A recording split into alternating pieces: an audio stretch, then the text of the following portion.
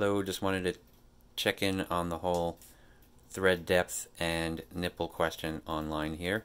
Over here I got a DT Aero Comp spoke, DT head right there, and we have a 12, a 14, and a 16 millimeter DT nipple.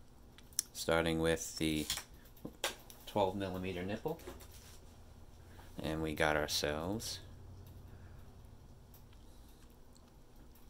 fully engaged, that much stick out. So I'm going to say there's probably about 8 millimeters of thread inside of this nipple, allows you to go up and over. 14 millimeter up next. What do you think? Let's see.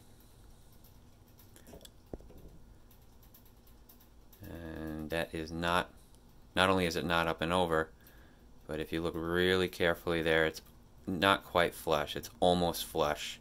So we'll call that 10 millimeters of thread inside of there. And this is maxed out. If you are trying to get any more tension in your spoke and you look like this, your threads are mashing up against the inside of the nipple where it is unthreaded.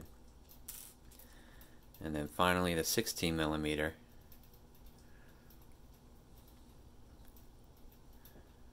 DT, and notice that it not only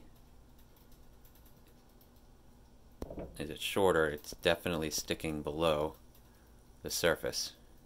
So you have about another millimeter less engagement there. And if this is fully engaged, your threads are not really going through the top and you actually lose strength. So I would not recommend using this nipple regardless.